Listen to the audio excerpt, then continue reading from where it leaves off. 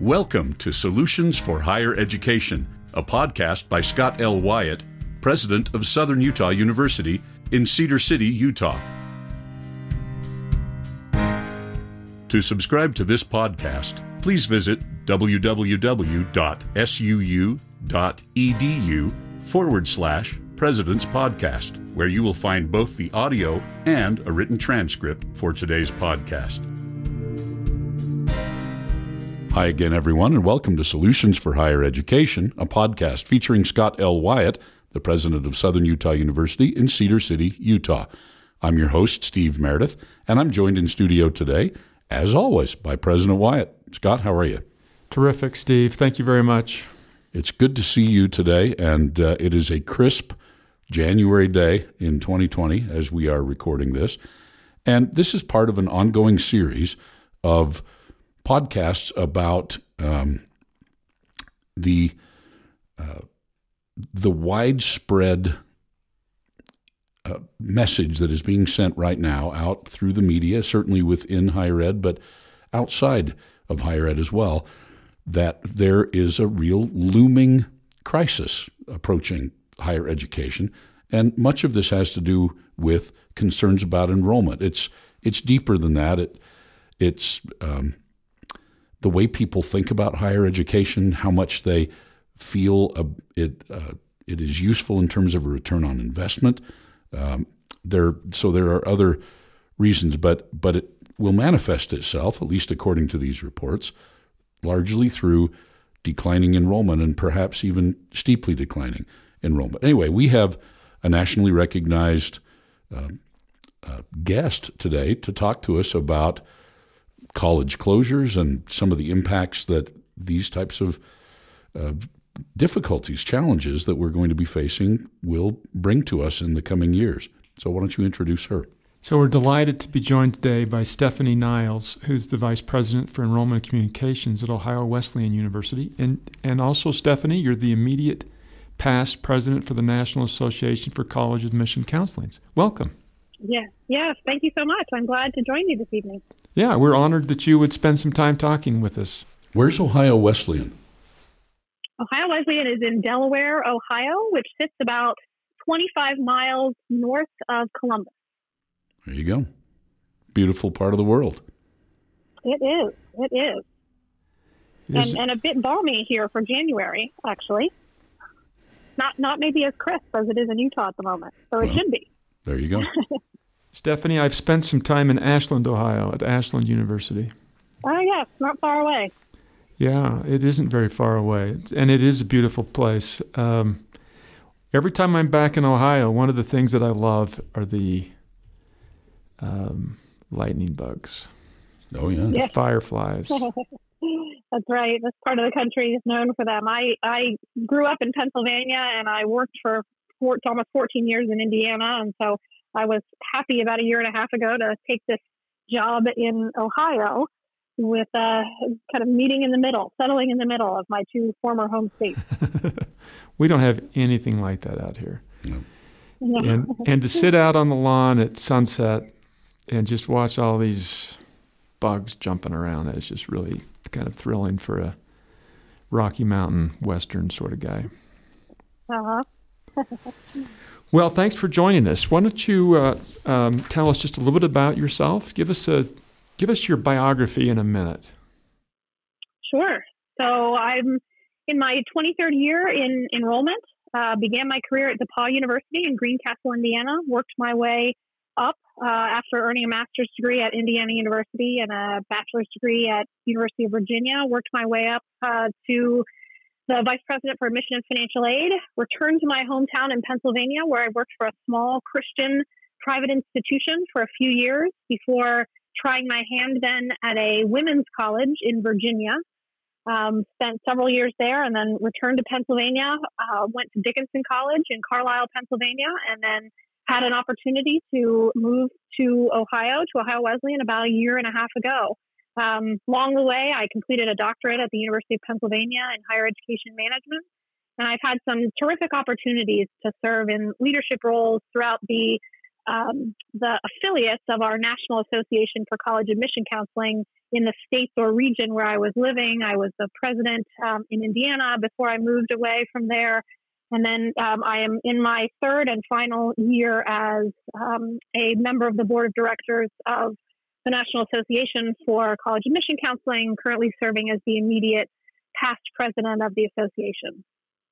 Well, I think it's fair to say that you've been around a bit and you are well read, and certainly the way we became acquainted with you was from your writing in the Chronicle, articles about enrollments. And so we think that you may be one of the people that we're talking to that is familiar with this as anybody.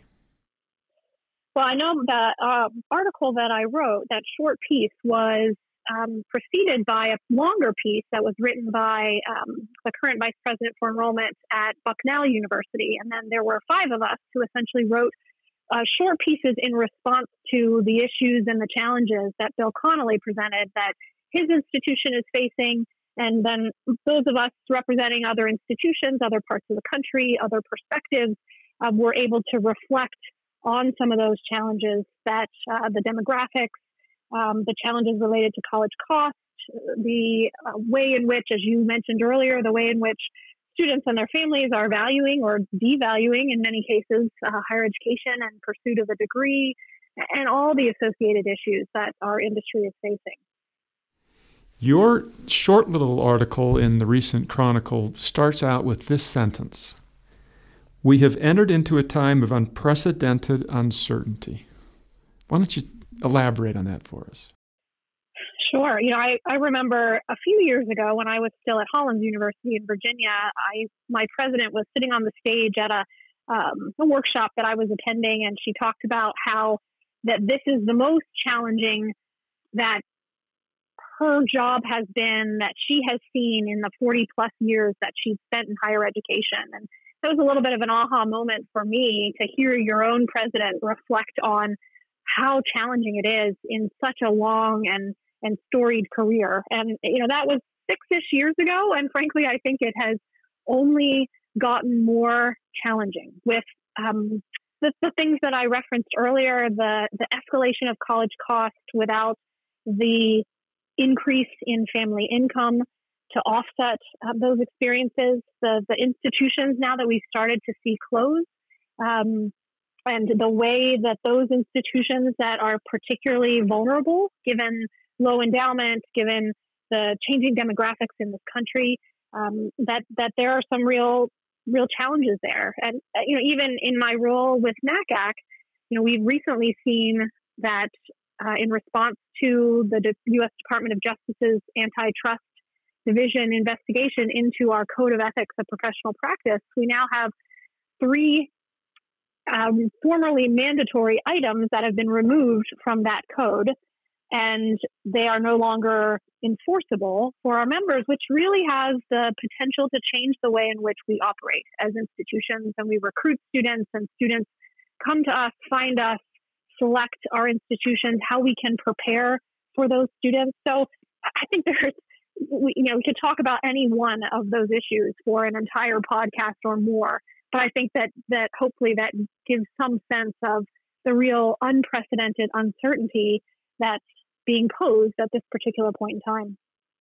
We have a vice president that works with us that grew up in a state in New England that has had 4 colleges closed in the last 2 years. Mm-hmm. My husband grew up in Vermont, which is one of those states that has had several colleges closed. Massachusetts, of course, has seen several close. It's a challenge, and I know and you probably have read the same things I have, where some of the institutions that are seeing their endowments are below $100 million, that they're really very dependent on tuition revenue, that their student populations are under 1,000 students, that there isn't some niche program that they are really able to rely on to serve a need within the educational community or communities they serve. These are some of the institutions that are, I think, most at risk. And I think if we look at some of the examples of institutions that have closed, we've seen that they will certainly fall into these categories. So some schools have a bit more risk than others. Mm-hmm. But let's just assume, for the sake of discussion, that every institution should take advantage of the climate that's out there, or should be aware of what's going on and find the way to make their school stronger as a result. Mm-hmm. What are the main messages? Well, I think that what you said is really key. I think for an institution to not take stock, to not be willing to ask the hard questions, to not be willing to really take a look at itself, what it does well, who it serves, is there another population it should be serving? Are there opportunities being missed? Are there things the institution's doing, programs it's delivering that are not as effective, are not resonating and capturing the population needed? I think almost each and every institution is in a position now to have to really take stock of themselves and ask those tough questions. I know my institution is currently in a position of doing that. We're doing both an academic and an administrative review that, frankly, I think is exciting because it's presenting us with opportunities to really take a good hard look at who we are, at asking and answering some of those questions that I just posed, and making some changes. We can't think about just next year or just 3 years from now, but if we want to sustain the institution for 20, 30, 50 years or beyond, that's going to be somewhat dependent on the decisions that we make now. I'm very interested in this because we talked a little bit about this off the air. I'm using air quotes now for off the air. But anyway, so in this self-evaluation, is it in fact a self-evaluation, or have you hired an external partner to come in and help you with it? We have hired an external partner to help us with the administrative review, but at this point in time, the academic review is being conducted internally, led by our associate provost for institutional effectiveness. And so we are actually in the process of finalizing a contract with a firm that does this kind of work for many institutions, and we'll spend the spring essentially taking a hard look at our administrative practices, how we staff ourselves, the programs and services we deliver to our students. And then on the academic side, this process is ongoing, looking at academic programs, looking at the cost associated with those programs from a staffing perspective, a program perspective, a facility perspective. This individual and I are also using a third-party vendor to do a research project looking at what are the opportunities we might be missing. Looking at the market that we are sitting in, that we're located in.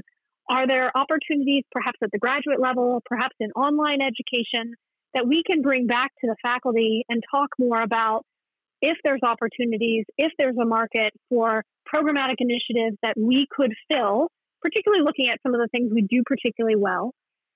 Can we move into those areas and look for new sources of revenue through new populations that we might serve? Stephanie, does this lead to reallocation of resources, new programs, closing programs, shifting programs? It certainly could lead to all of the above, and where there's no predetermined supposed outcome. At this point, it's really looking at all of those options on the table. We've talked about, for example, adding an esports program.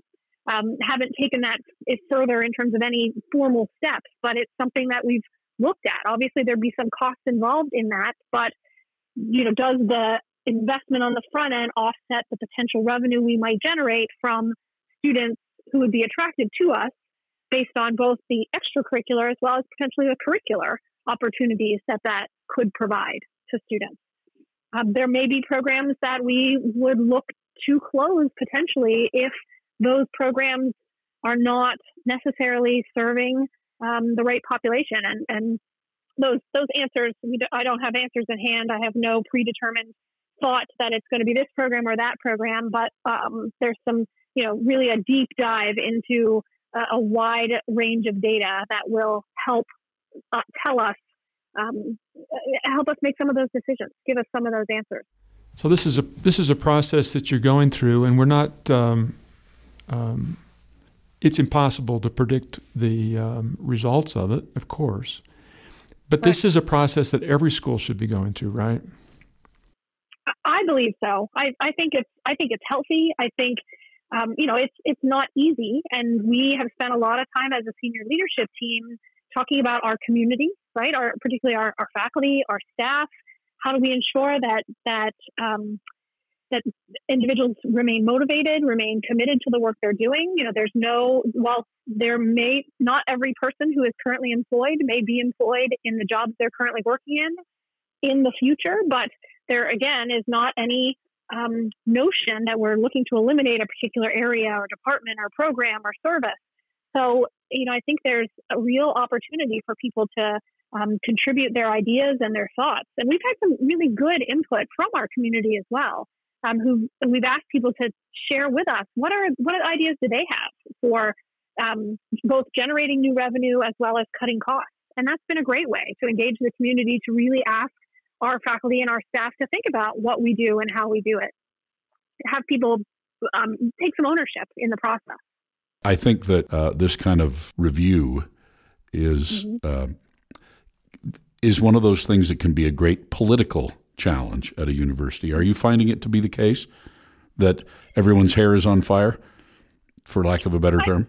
I think that's what we're trying to prevent, right? We're really asking ourselves, and this was important in choosing the firm that we hope to work with, that they were attentive to giving us tools and resources to keep the community engaged, to ensure that there was, the communication tools would be robust, that they would help us to craft how we might message to the community so people were aware, we were transparent, they were feeling a part of the process, and again, could really see that this isn't just our institution. This is a healthy, important process to sustain the institution for future generations.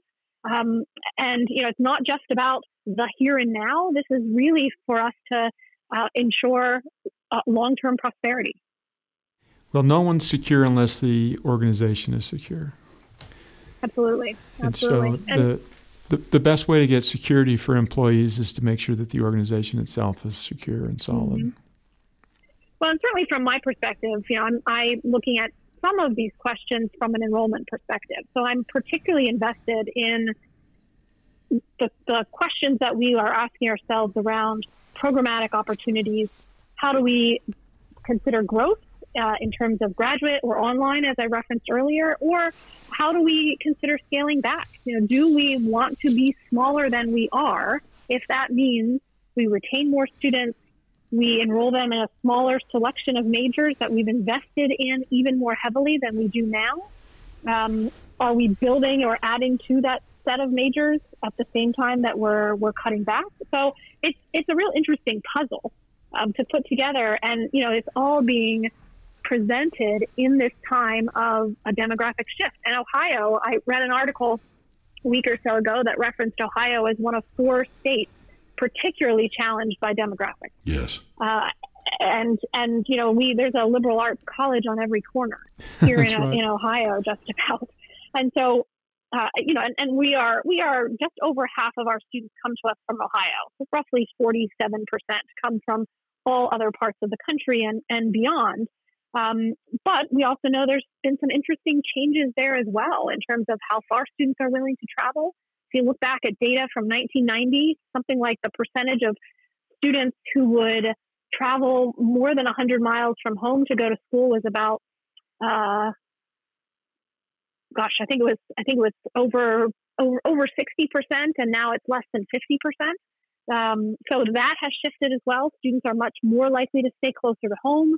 And so, institutions that at one point in time were even more national are in some cases becoming more regional. And so again, for those of us that sit in these demographically challenged areas, we really have to ask ourselves some of these difficult questions in, I think, an even more time-sensitive way. I had a son-in-law that just graduated from Campbell University Medical School. Mm-hmm. Campbell is down in North Carolina. And I remember visiting with some folks down there while I was visiting the campus for his graduation, and talking with them about the fact that the actual Campbell campus, and Campbell's a private and religious-based school, the actual campus is quite small and quite old. But if you look at where the growth has taken place at Campbell, it's entirely in graduate professional programs, in medical school and nursing school and law school. They have, and this person made really no bones about the fact that the graduate and professional programs had made it so that the undergraduate programs could continue. That was the only way they were going to be able to stay in business. And as you have suggested, these are some of the hard choices that particularly private colleges and universities, I think, are having to make, where they don't have a legislature to help them with. But do you find that it's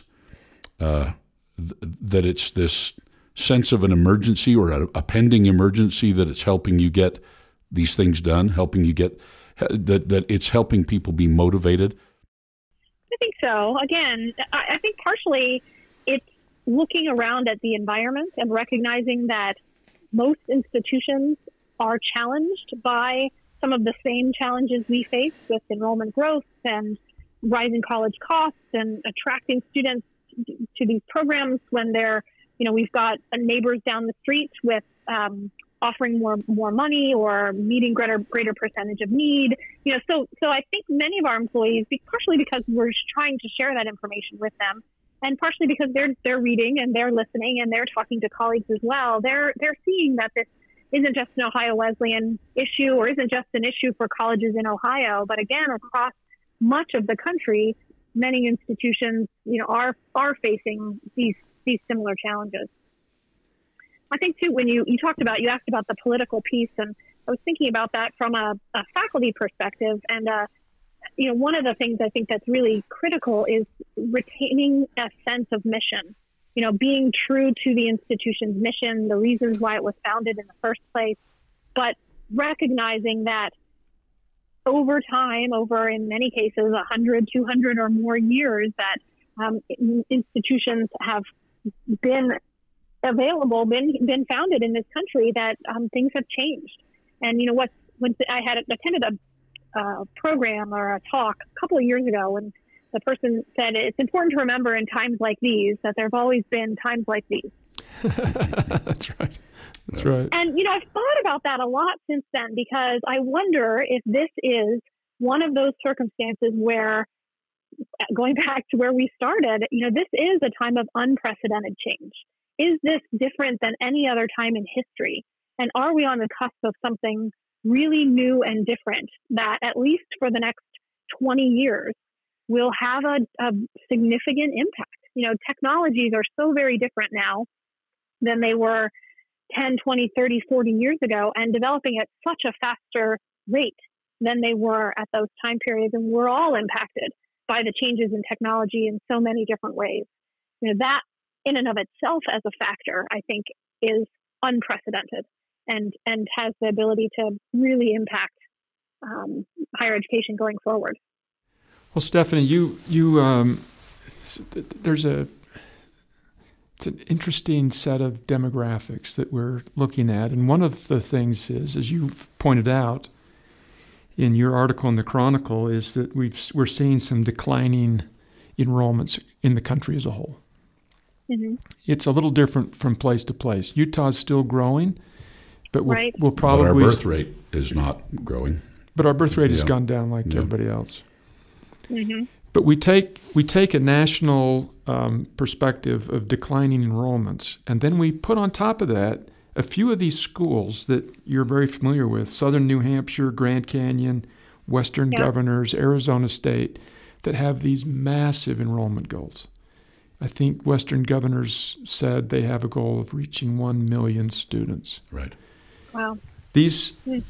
Some of these, I don't know that this is the right term, but these kind of mega universities, or universities that have these huge goals, if they reach half of their goals, the growth that they'll experience is the equivalent of hundreds of universities' combined enrollments.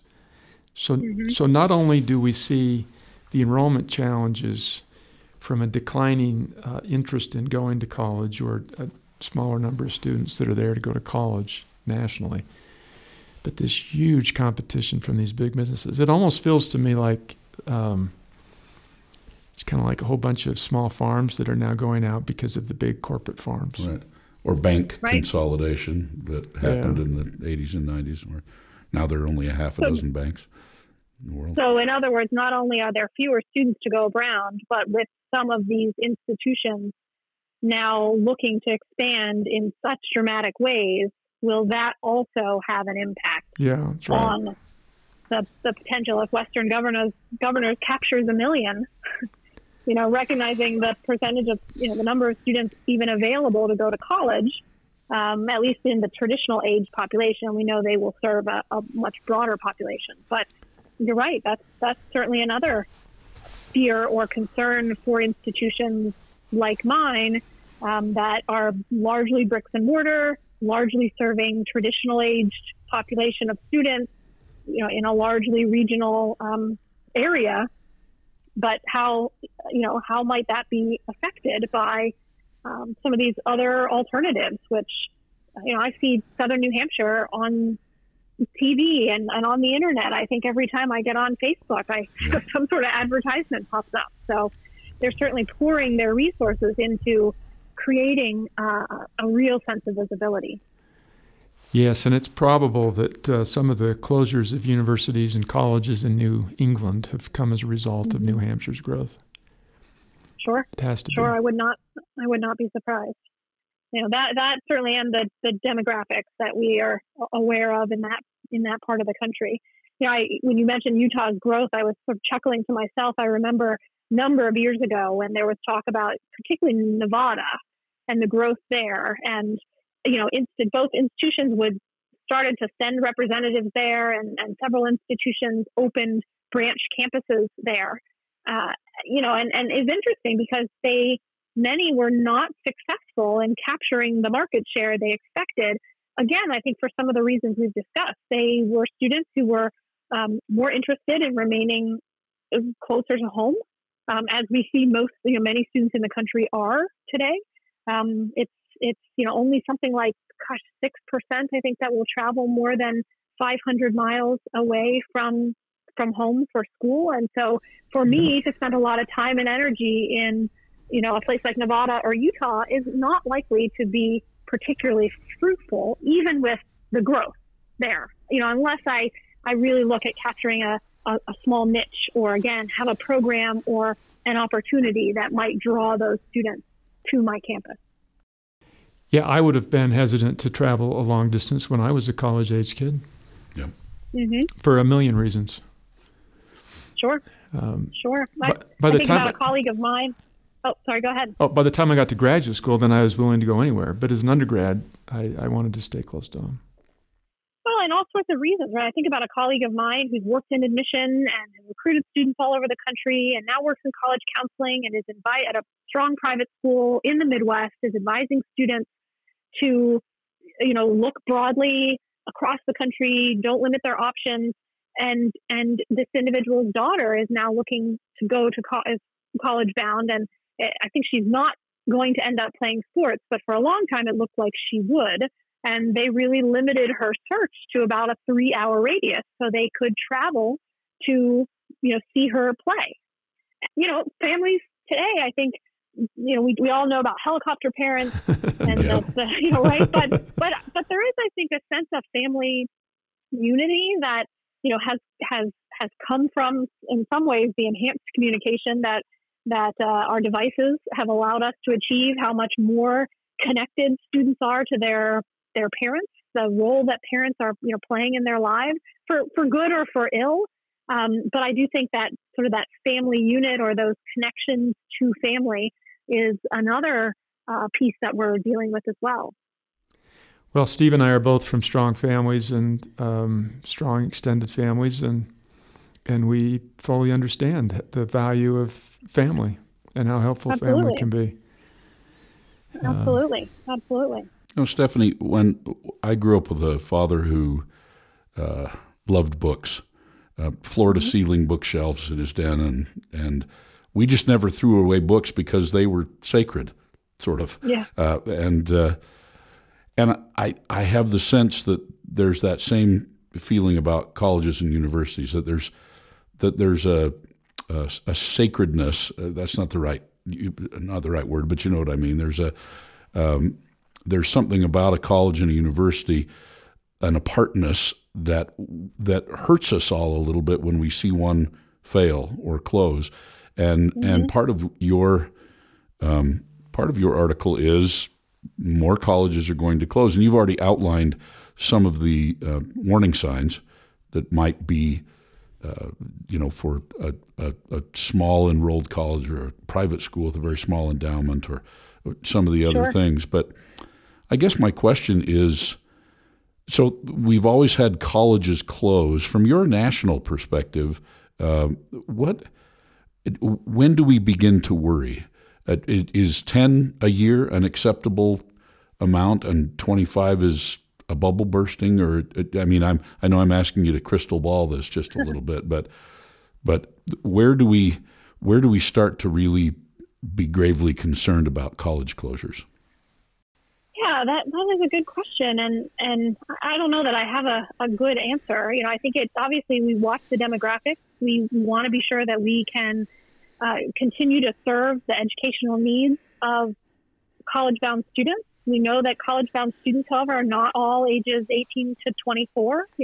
That average age of a student enrolled in college has shifted, and they are older, and so if that continues, it may be that the traditional bricks and mortar campuses are not as relevant to meet the needs of all students.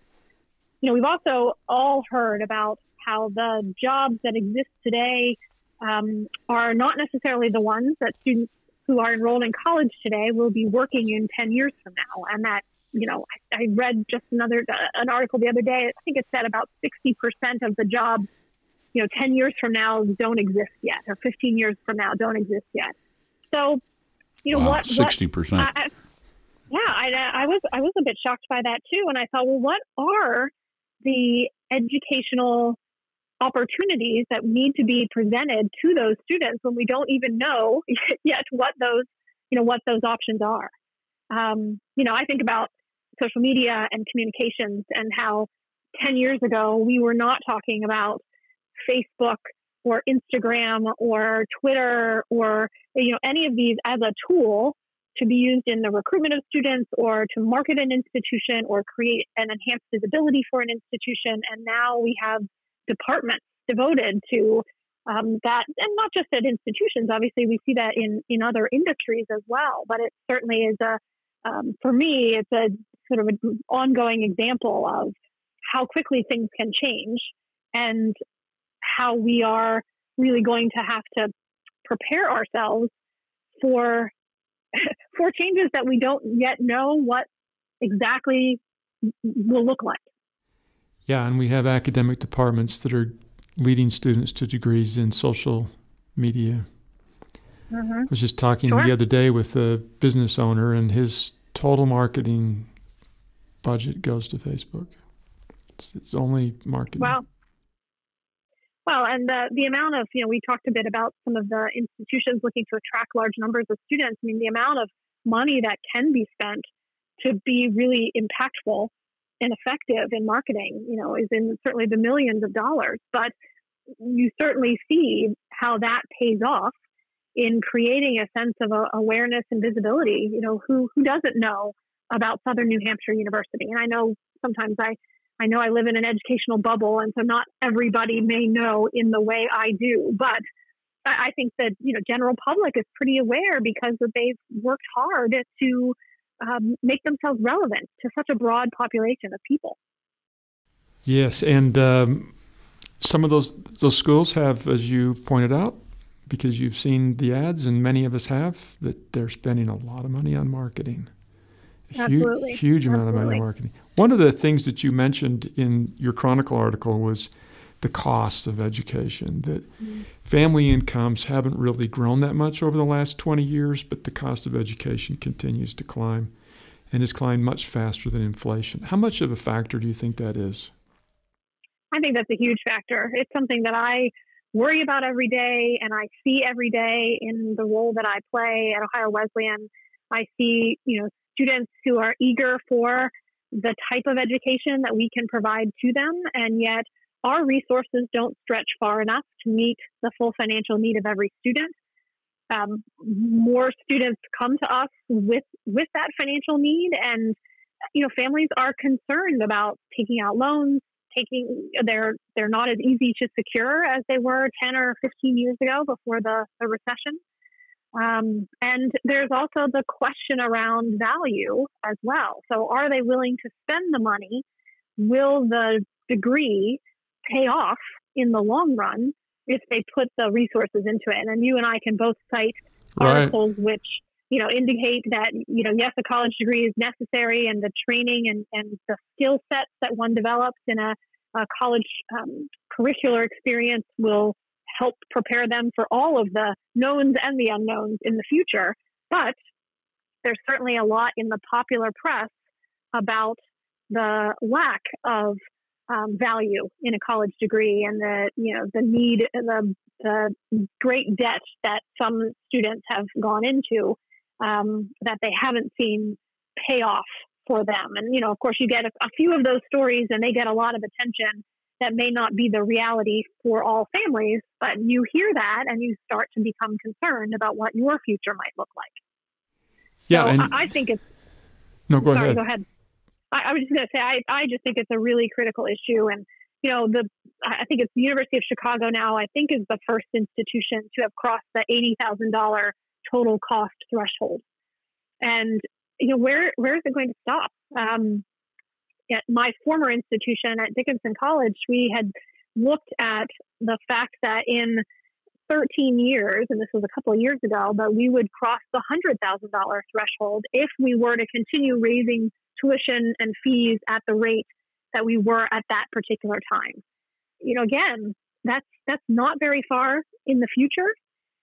And there doesn't appear to be the same projection of family income increasing at that level. We know that there are more students of color who are college bound or who are of college going age, and that will only continue, that population will continue to grow.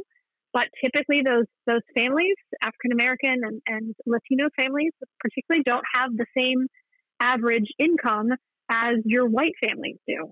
And so, we're just seeing a change because of the demographics and what the college going population looks like and how they perceive costs and what's really a reality for them.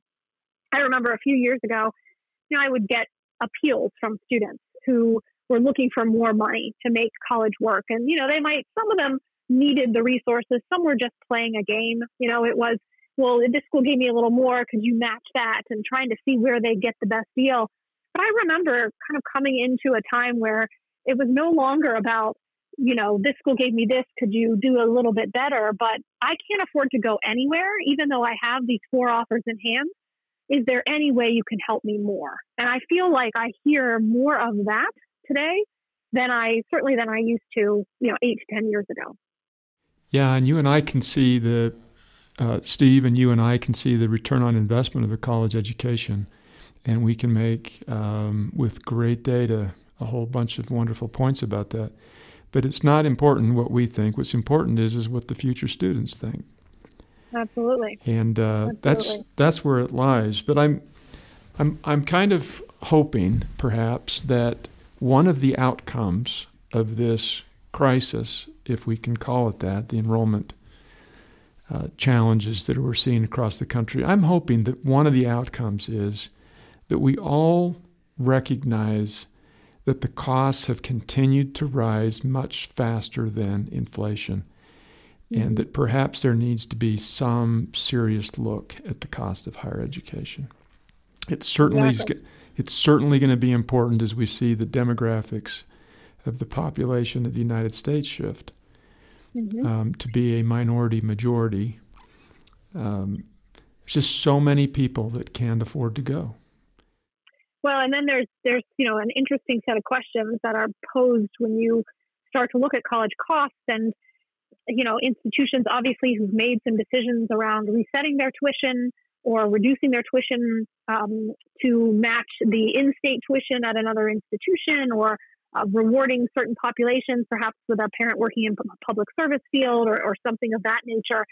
Institutions have taken these steps. I would venture to say that not many of them have been particularly successful. They might recognize a year or two of enrollment gain and revenue gain, but it seems that oftentimes those gains are short-lived if they're not followed by significant change, within the institutional structure or curriculum that continues to allow families to seek out those options, that they're not as interested in making that change. So, I think that it's tough for one institution to do it on its own, right? To drop their tuition, because you compete with other institutions. And so if, we suddenly say we're worth $20,000 or we're going to cost $20,000 less, what's to prevent that student from saying, well, then you must be worth $20,000 less than, right, the institution next door, right? And, we all know that there's this Chivas Regal effect that very much exists in this process. My son is a college freshman, and as he was going through the search process, he went to a private high school and said, Mom, kids won't look at schools that don't cost a lot. They think that cost says something about value. And that was not, I didn't feed that to him. He came up with that based on his own conversations with his, well-educated classmates who came from well-educated backgrounds, who really saw this alignment with cost equates to value. But back to where we were, that the bubble is going to burst. I don't know where or when, but at some point it will. And how do we come together without being accused of colluding to try and find some answers to this issue?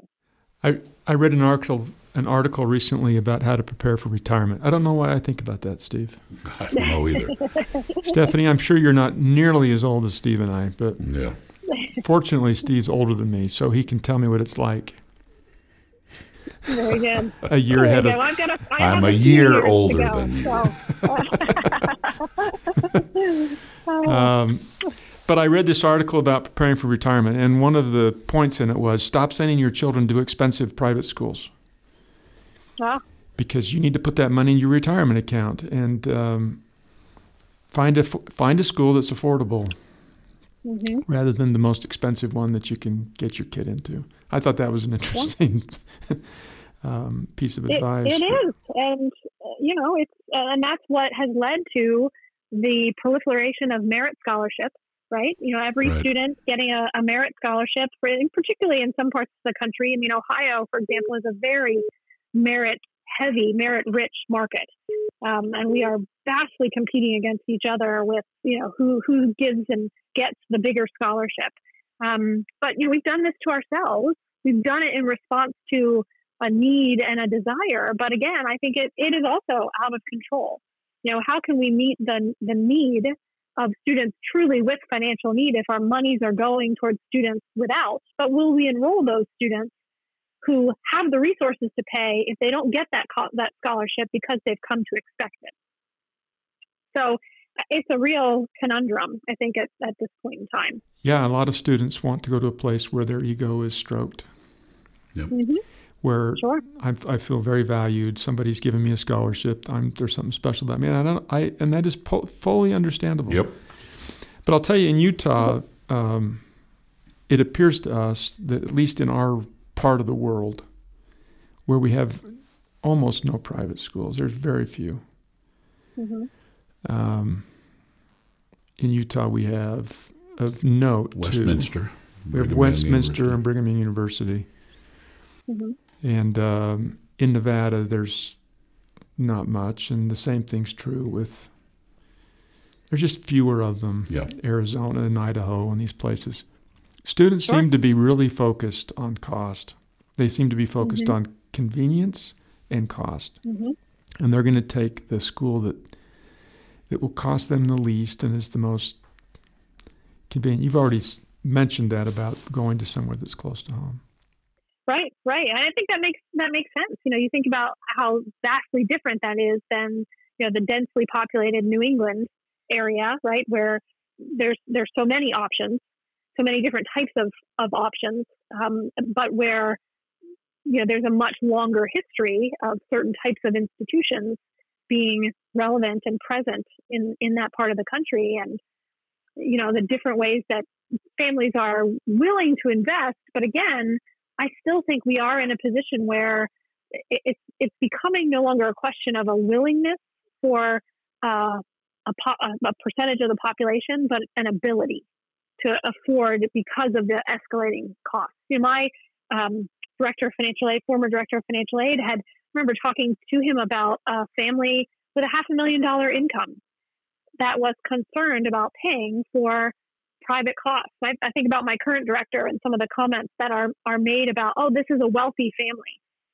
and that family has a $230,000 income, perhaps. That is absolutely, in the context of this country, that is a wealthy family. But when you ask that family to take $65,000 out of their year, how many families have prepared themselves to make that sort of investment?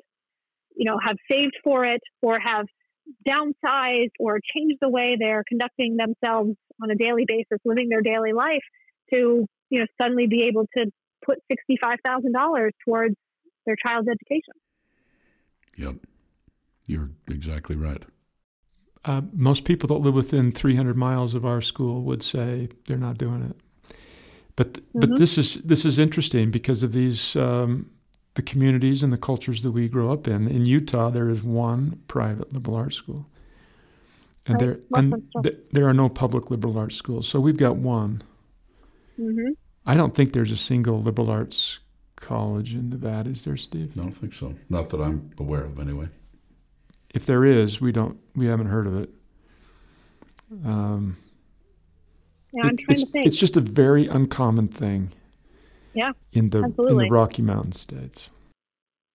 Sure. And so in some ways that insulates us from some of the trouble that folks are having, but it also we share many of the same problems that our sister institutions in New England would have, except ours is based on being remote and rural,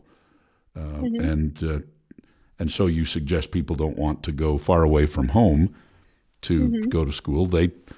You have to go far away from home to come to see your center. Yeah. Sure. Well, Stephanie, one of the other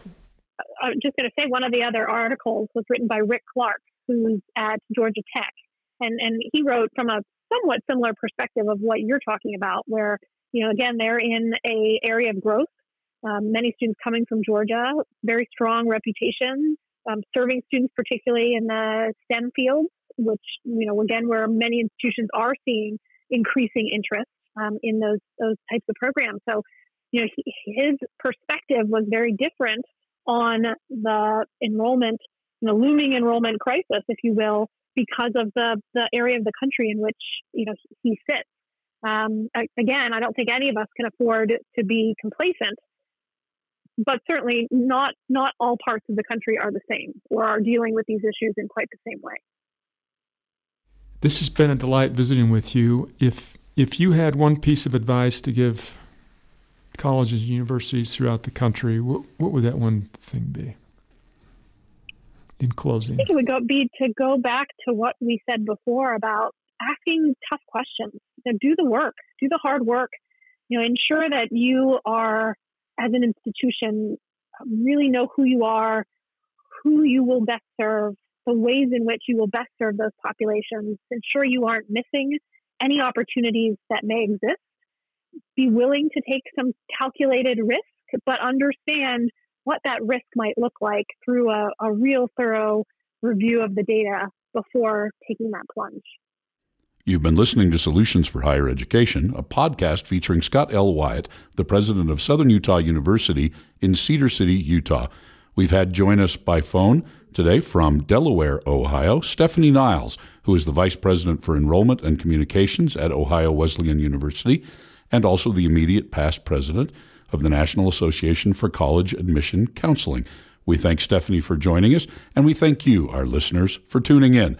We'll be back again soon. Bye-bye.